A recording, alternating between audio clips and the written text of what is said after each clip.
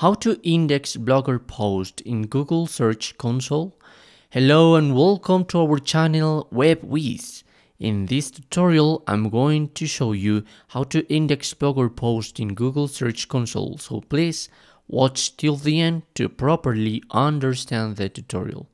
So here I am into my blog. So what you must do is find into your post that one that you want to index into the Google Search Console. So if you move your mouse around on top of this post, you're gonna find several options. So I'm going to click on view. And once you have done that, in the URL, you're gonna find that direction of your post. So you must copy it and go to search the Google Search Console. Okay, so you're gonna click on the first link. You must start now, and in that way you are going to log in into the Google Search Console. If you haven't done that, it's pretty easy to get and sign up into the Google Search Console.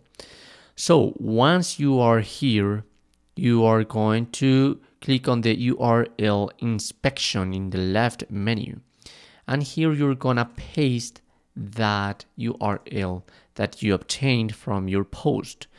So the first message is this URL is not on Google. This page is not indexed. So pages that aren't indexed can't be served on Google.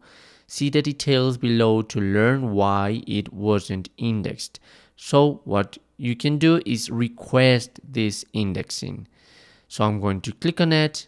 This is going to take some time to test that if live URL can be indexed.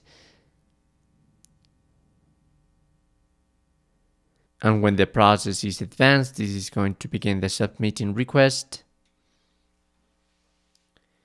And the indexing request has been approved. So URL was added to a priority crawl queue.